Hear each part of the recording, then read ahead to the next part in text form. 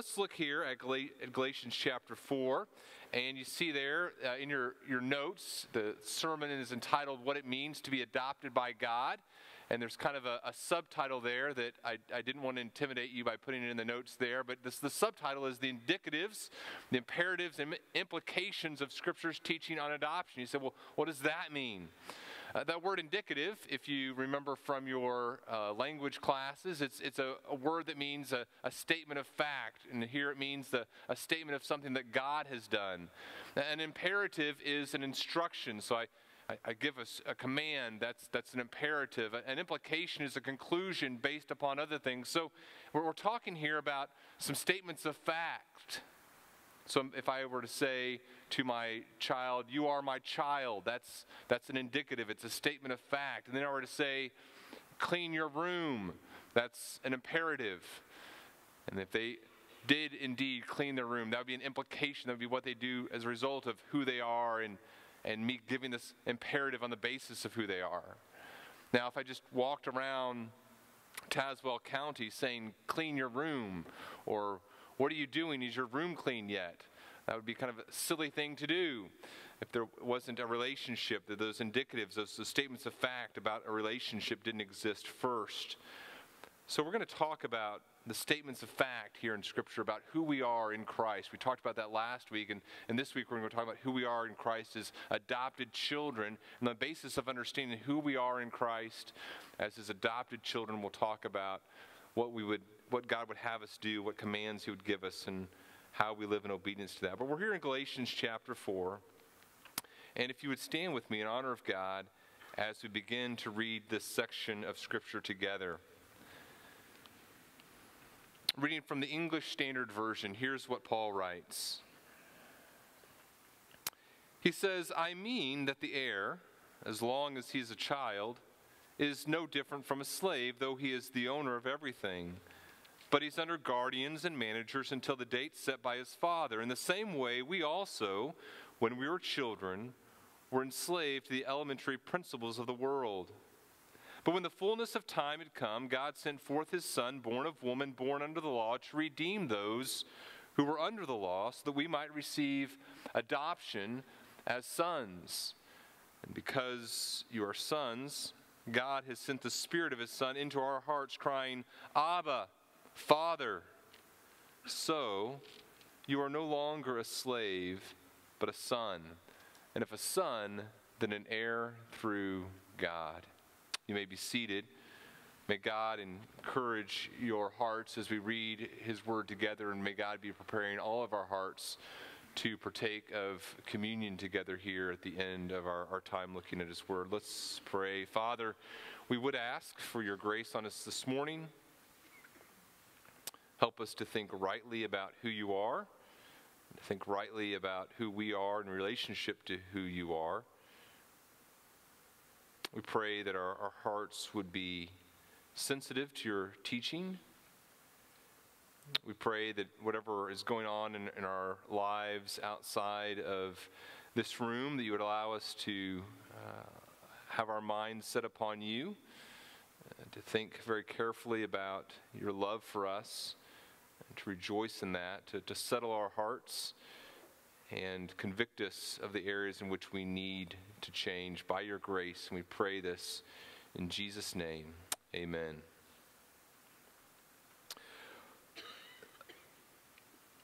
The sermon this morning is not about our adoption of children.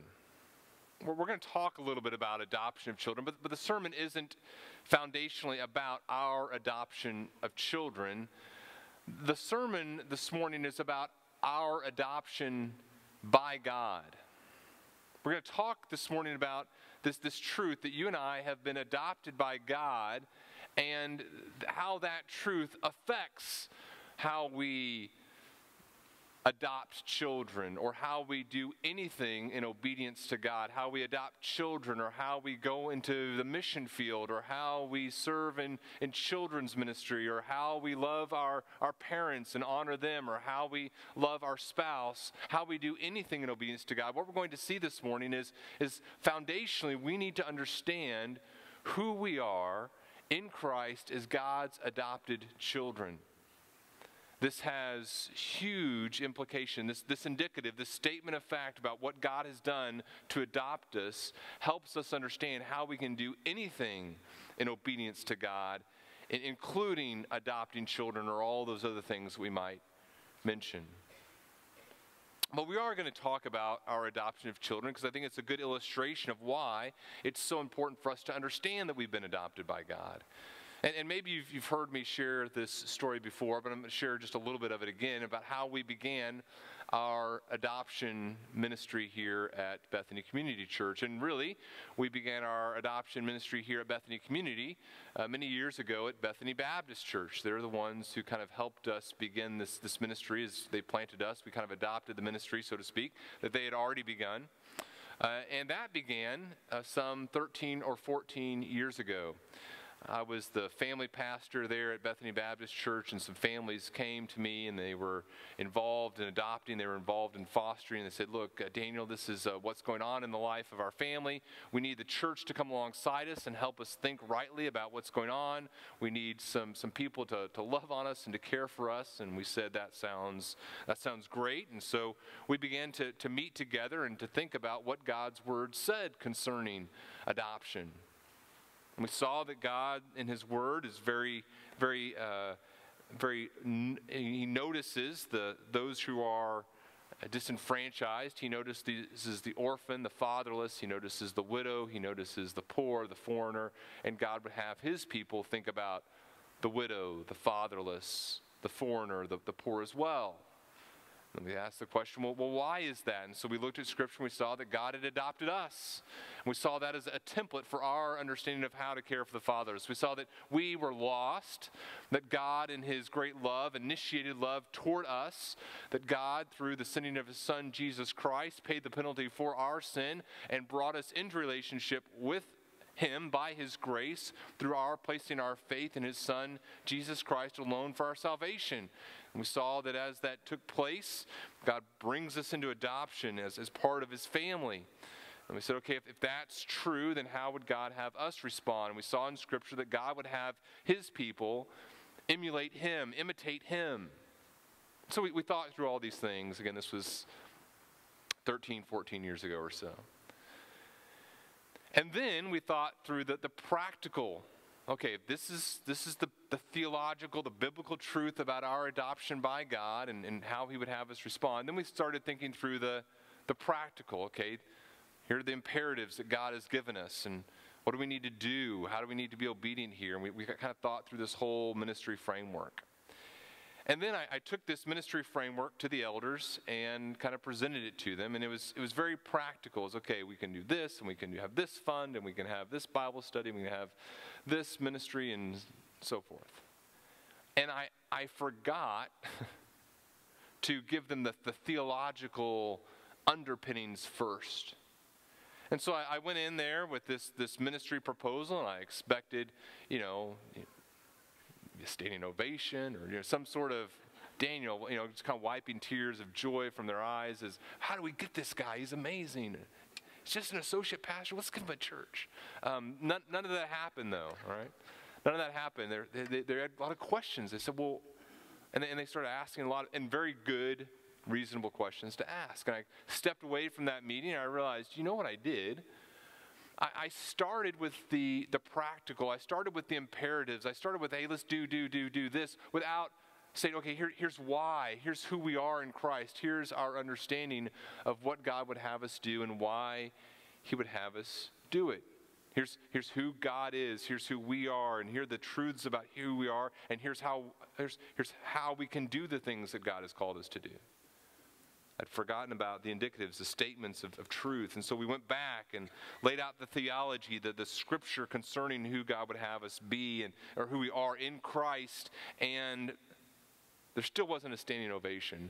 But the next meeting, it was a very exciting meeting as we began this ministry. Now, our ministry to orphans has obviously been a ministry that has shaped our church in very profound ways, our ministry to the fatherless. And many of you are a part of it. And many of you have seen that this is an incredibly difficult ministry. Many of you have been through horrendous aspects of how difficult this ministry is. And yet, God has been glorified through very difficult circumstances and very, very exciting circumstances.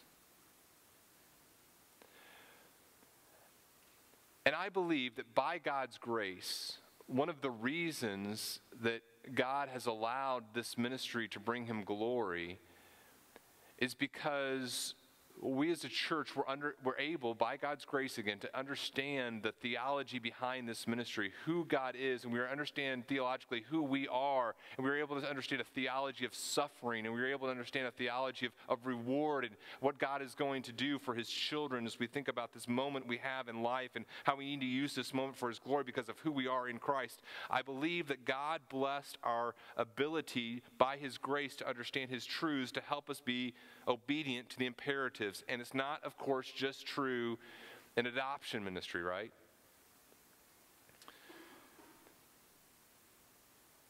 It is essential for you to know who you are in Christ and the truths that are related to your adoption by God before you can be obedient to God. There is no area of obedience that you can fulfill the way that God has called you to fulfill without understanding who you are as his adopted children. What we're talking about this morning is foundational to you being able to be obedient in a God-glorifying way. There are some truths that you and I need to understand about who we are if we're going to be obedient rightly. So what we're going to do this morning is we're going to talk about the indicatives of our adoption, statements of truth about who you are in Christ as an adopted child that are going to help you, I think, be obedient. And then we're going to talk about imperatives, maybe just for a minute or two, and then we're going to talk about some implications, okay? So let's dive into this. Let's begin by talking about the indicatives of our adoption. And these are three statements, and we could give more here, but three big statements that are indicatives, that are statements of truths about what God has done from this passage. And these are statements that honestly may not always feel true in your life, but we believe they're true because God says it. The first truth is this: you and I are no longer enslaved. And look at verses 1 through 3. Look what Paul writes. Paul says, I mean that the heir, as long as he is a child, is no different from a slave, though he is the owner of everything, but he is under guardians and managers until the date set by his father. In the same way, we also, when we were children, were enslaved to the elementary principles of the world. Paul is saying we are no longer enslaved. Our slavery was past tense. And he imagines a scenario here where there's this young heir, and the heir in this household, you have an heir, and he's essentially no different from a slave. So here's the heir, and here's a slave, and in one sense, both of them are equal because neither of them have access to the father's wealth.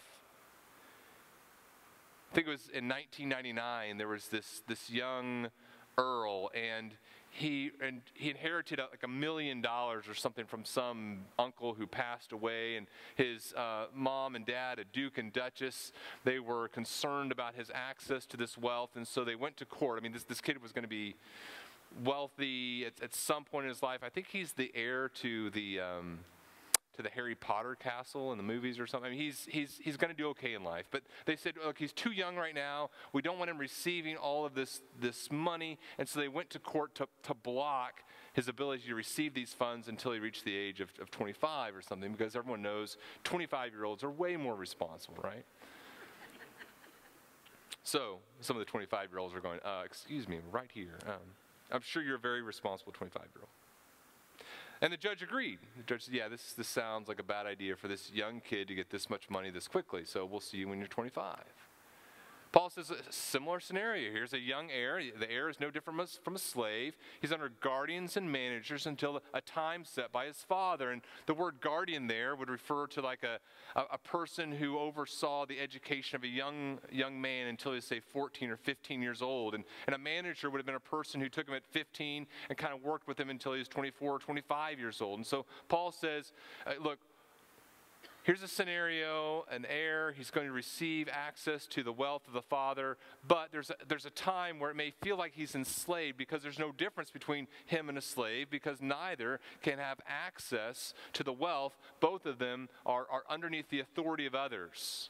A guardian who kind of tutors him and a manager who kind of handles funds until he reaches the age of 25. Now, once he turns 25, what is it? It's payday.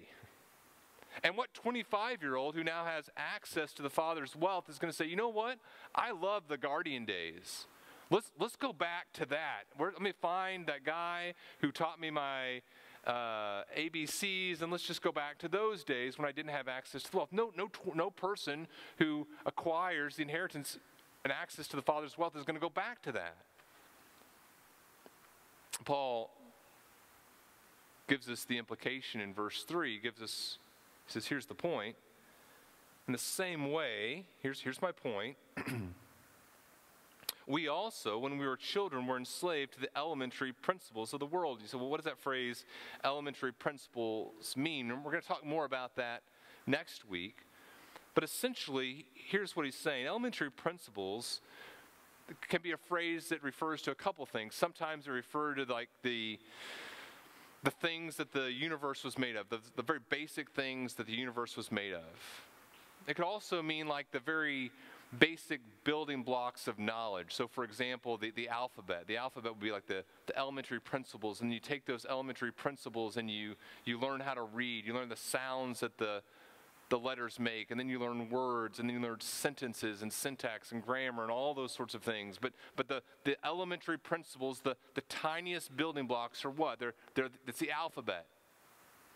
Now, what person, after learning the alphabet and then learning the sounds that combinations of letters make, and then the words, and then learning how to read sentences, and then learning all the things that, reading books, and then graduating high school. What high school graduate is going to go back and say, you know what? I think I want to go back to kindergarten and just really hone in on the ABCs.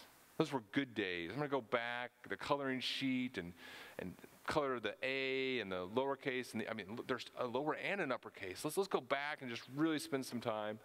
No one's going to do that, right? Paul says this. He says, in the same way we also, when we were children, so there's this time we were enslaved to the elementary principles of the world.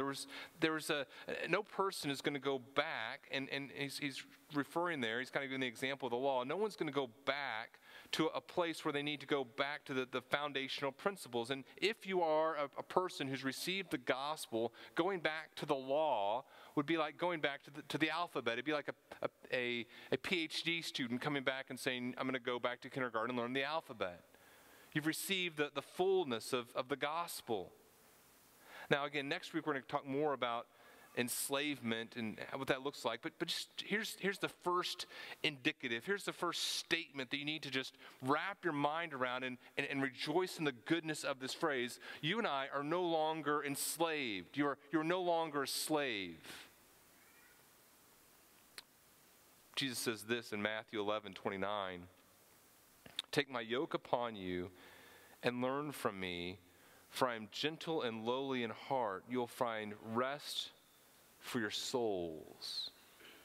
Galatians later, Paul will write in chapter 5, verse 1, for freedom Christ has set us free. Stand firm, therefore. Do not submit again to a yoke of slavery. You've been freed from the burden of the law and legalism. 1 John 5:3 says, this is the love of God, that we keep his commandments, and his commandments are not burdensome.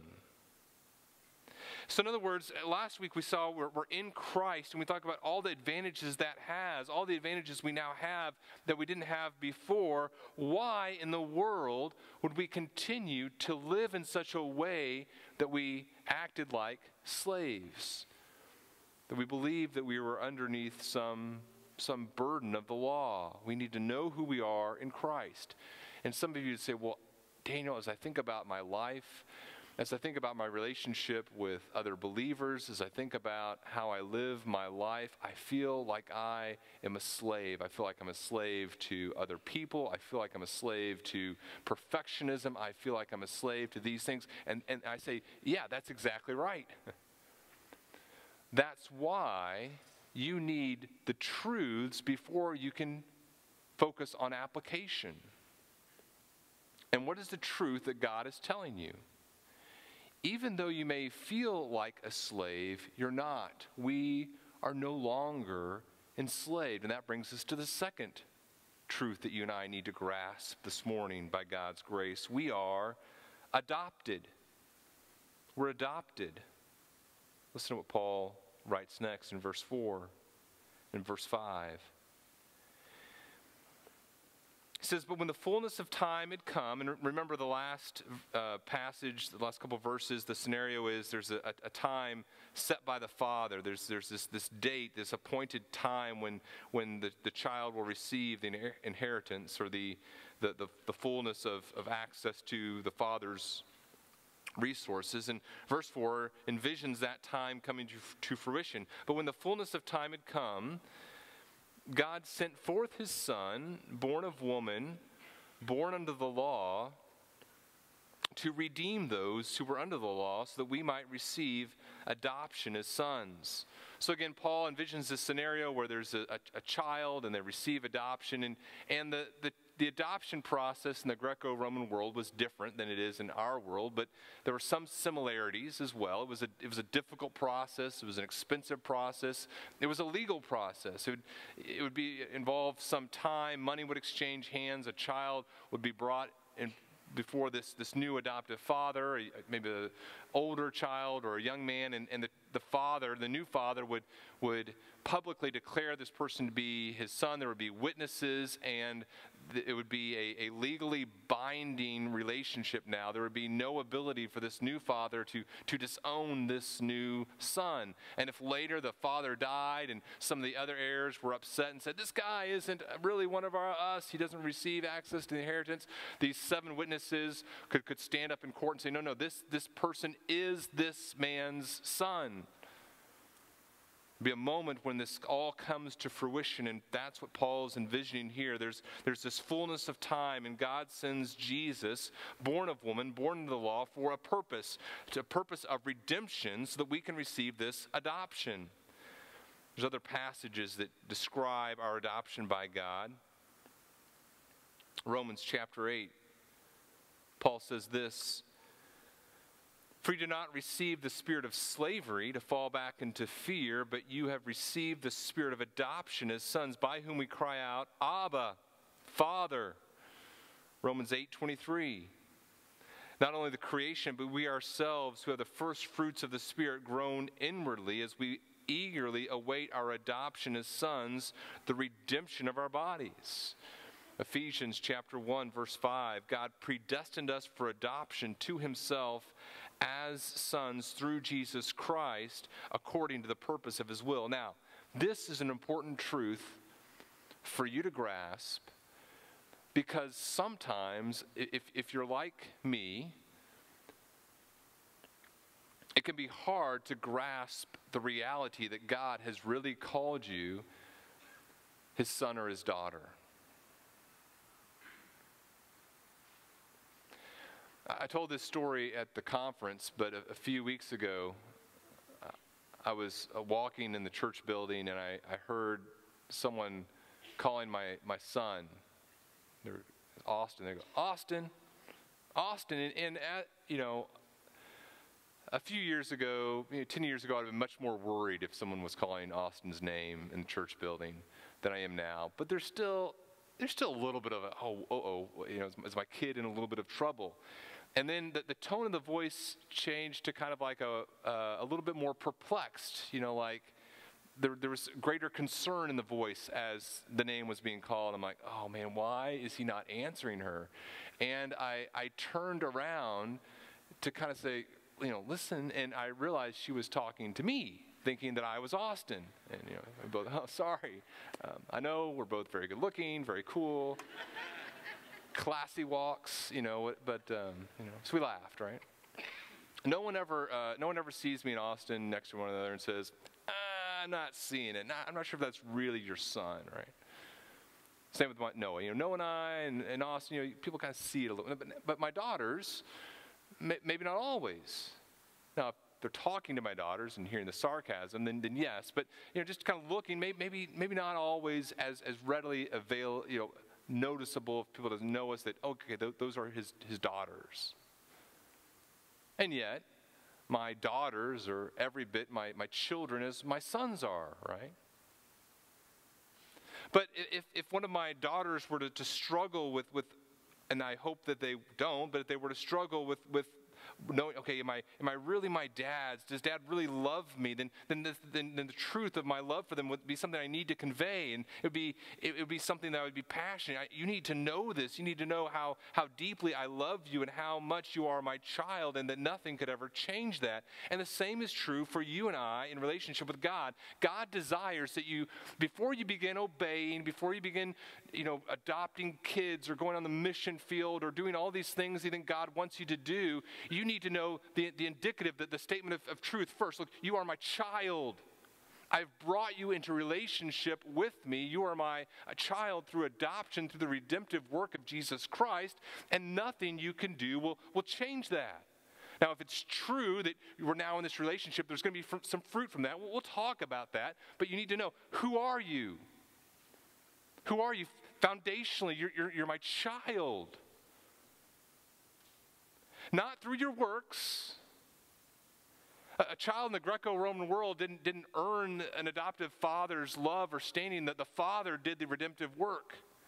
The father brought the son into the relationship, and the same is true with God.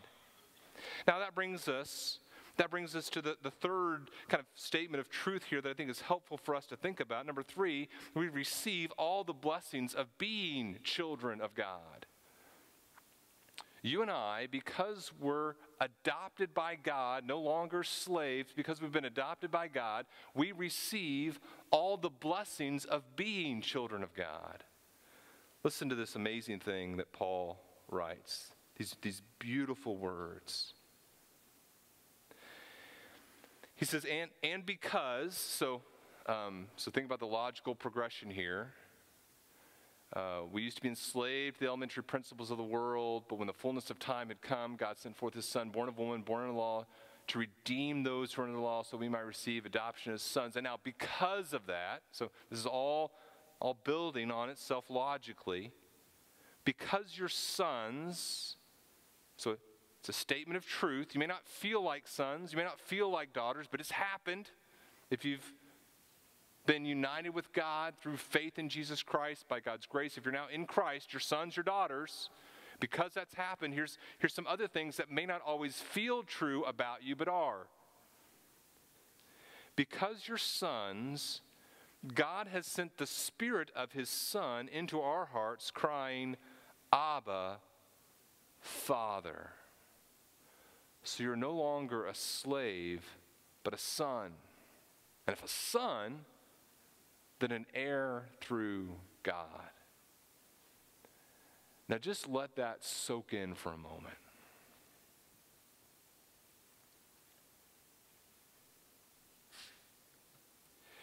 What are some of the results of being adopted by God? What happens because of that? Let's just think about a couple things. We could talk about many more. Let's just talk about a couple things. What do we see there? We see that you and I are now indwelled by the Spirit. See that? He says because of our adoption, God sent the Spirit of his Son into our hearts, and through the Spirit we're able to cry out, Abba, Father. So what does it mean to be indwelled by the Spirit? It means that we've now been empowered to obey. It means that it's not the law that's causing obedience, we're being obedient as children. 2 Corinthians chapter 1 says, he's put his seal on us and given us his Spirit in our hearts as a guarantee. And God continues his work in our lives in numerous ways. The Spirit's indwelling ministry is a fulfillment of Jesus' promise to give us a helper who will be with us forever. John chapter 14, verse 16, I will ask the Father, and he will give you another helper to be with you forever.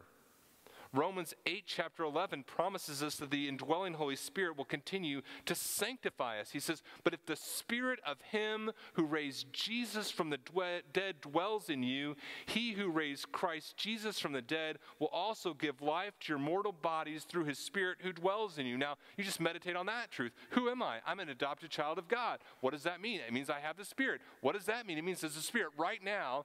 The same Spirit who raised Jesus from the dead is now working in me, changing me and transforming me and continuing to sanctify me. It means that the Holy Spirit is going to convict me of sin. John chapter 16, Jesus says when he comes, the Spirit will convict the world concerning sin and righteousness and judgment.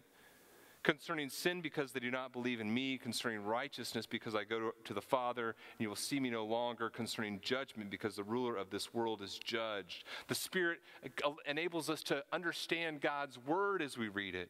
1 Corinthians chapter 2, we've received not the spirit of the world, but the Spirit who's from the Father, that we might understand the things freely given us by God. And we impart this in words not taught by human wisdom, but taught by the Spirit, interpreting spiritual truths to those who are spiritual. He gives assurance to us. In fact, maybe even as I'm speaking right now, some of you are children of God, and you're struggling with assurance, with knowing, am I a child of God? The Spirit of God dwells within you if you truly have placed your faith in Jesus Christ, and the Spirit gives you assurance. Romans chapter 8, verse 16, the Spirit himself bears witness with our spirit that we are children of God. He fills us with himself. Ephesians 5, verse 18, do not get drunk with wine, that's debauchery, but be filled with the Spirit.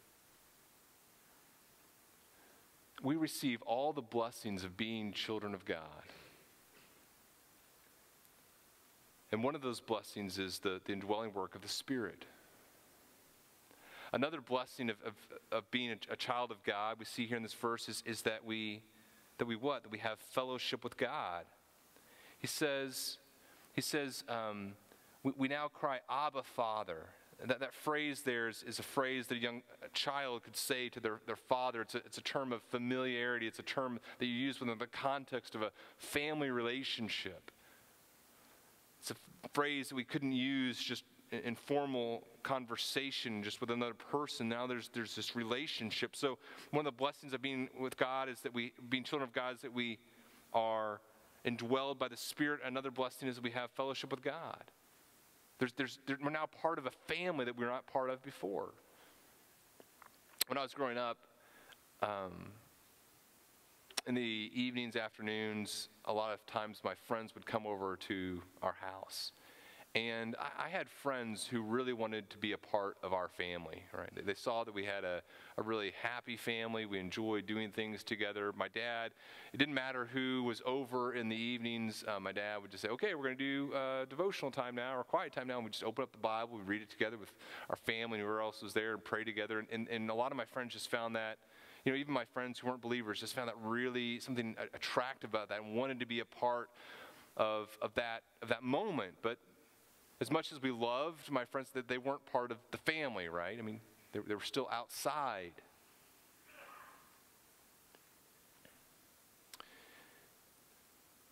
My family, my immediate family, we enjoy our relationship with one another. In fact, we do this thing when the kids turn 15 where we kind of go off and we just kind of spend some time together, and we every time we kind of write down, hey, what are our goals and what does it mean for us to be a part of a family? And here's some of the things that my kids have written over the years about what it means to be a Bennett and some of the goals that we have for our family. So to be a Bennett means to love God. It means to love one another. It means to be hardworking, to be... Now, let me just... These are aspirational, okay? I mean, these are not testimonial of truths that have already necessarily happened, okay? Certainly not perfectly. We're to be a Bennett means to be patient with each other, to be selfless, to be helpful, truthful. It sounds like a Boy Scout a little bit. Hospitable, to enjoy superhero movies. not all the girls agreed with that one, to like chocolate, to go on outings with Dad on Thursdays, to be kind to each other, long-term goals, to care for each other, to increase our ministry to our neighbors, to plan some family trips, to stay close even when we start to move out, to go on a mission trip together, to eat food from every continent, to visit the DC Comics headquarters, to get baptized in the Jordan River, and someone wrote, eat a shark. That was another goal that we had. Okay. Now, I love each of you here, but if you're not part of our family, you're not part of that list. It's a very exclusive club, right? And here, to have fellowship with God, you can't just say, you know what, I like God, I enjoy, I just be in a relationship. You have to be brought into that relationship. And we have fellowship with God where we can call it Abba, Father, in a way that no one else can. It's a beautiful truth. It also means another blessing that we receive is to be an heir with God. He says, because you're sons, you're heirs. And we receive, and we talked about this before, we receive all the blessings of being an heir. Being in line of all the access to all the Father's wealth and blessing. You've been adopted. It's like you've been born into blessing. And you receive all the benefits of being a part of God's family, all the benefits you could receive. I had a friend in high school. Her grandfather, she tells a story about her grandfather who was Mexican, and he used to sneak across the border, swim across the river every day or every couple days to work in the United States and in Texas, and then would sneak back. He didn't tell his parents what he was doing because he knew that if they found out, he would be in so much trouble because what he was doing was so dangerous. But one day he was discovered, and his parents sat him down. They said, look, first of all, what you're doing is dangerous. Second of all, what you're doing is wrong. Second of all, what you're doing is foolish because you're an American citizen. And he goes, what? He goes, yeah, you were born in America. You're an American citizen. You don't have to sneak across the border. You just walk up. He goes, oh, that's helpful to know, right? Now, did his knowledge change the reality of who he was? No. He was an American citizen whether he knew it and acted like it or not. Same is true for you and me. Our knowledge doesn't change who we are, but knowing who we are affects how we act. And some of us are trying to do things in obedience to God without recognizing who we are as His children already. We receive all the blessings. You don't have to go on a mission trip. You don't have to sacrifice your very life to receive God's love for you. You've already gotten it. Now go sacrifice your life as His child.